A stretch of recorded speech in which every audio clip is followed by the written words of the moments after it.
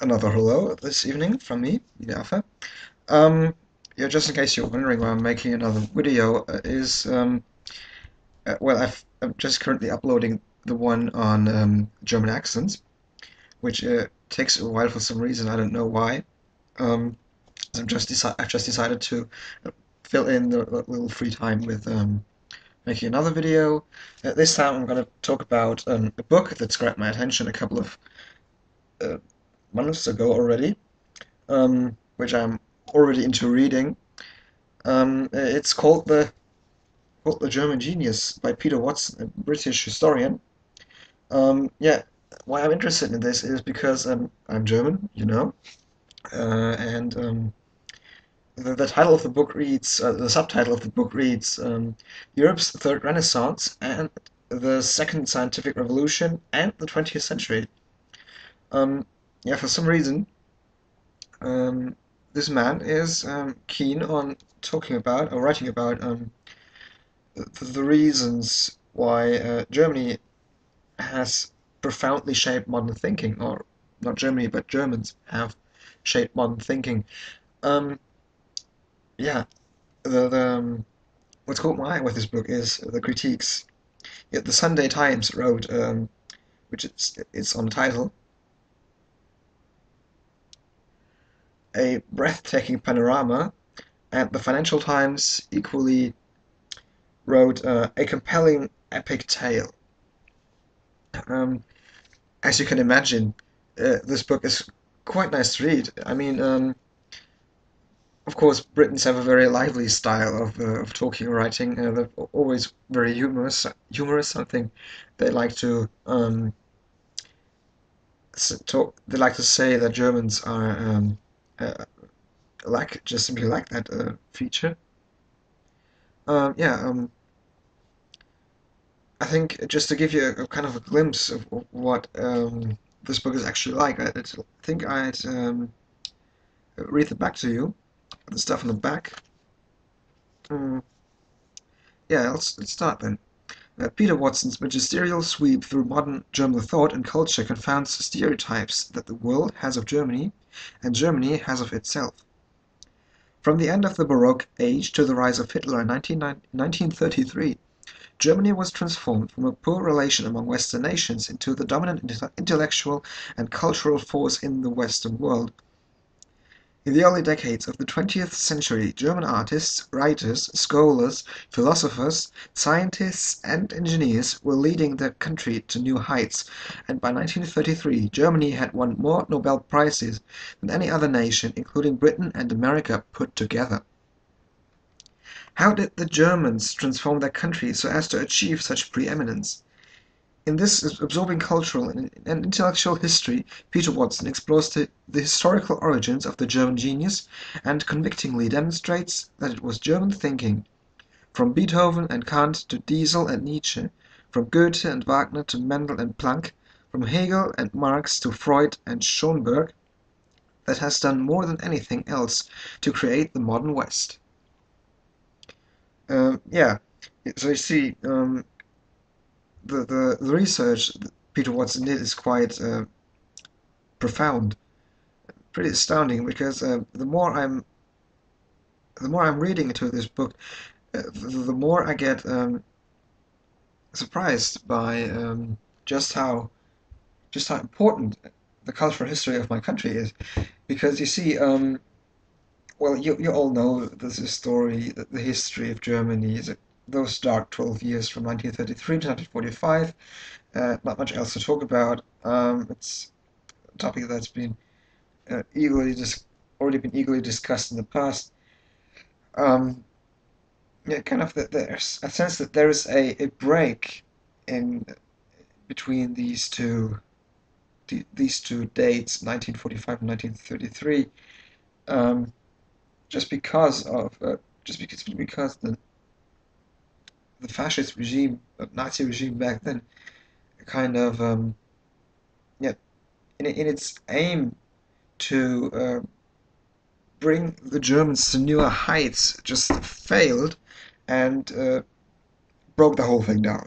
Just broke the whole thing down because in I mean it doesn't need a rocket scientist to figure out that when a country tries to exterminate or when a society tries to exterminate its intellectual elite, which the Jews back then were, they were leading scientists, intellectuals, writers, scholars, whatever. That just isn't going to work. Um, yeah, and I sense that somehow my country still hasn't quite recovered from this stand I might call it. That was it was it had in that time. Um, of course, nowadays you can read a lot about how Berlin is catching up as the city once was before the war, as a big cultural hub in Central Europe or Europe as a whole, next to London and Paris, or maybe even better than London and Paris, just because uh, the scene is somewhat livelier than in those two cities, and most of all because it's much better suited to young people. It's much cheaper than London and Paris uh, nowadays, at least. Still, well,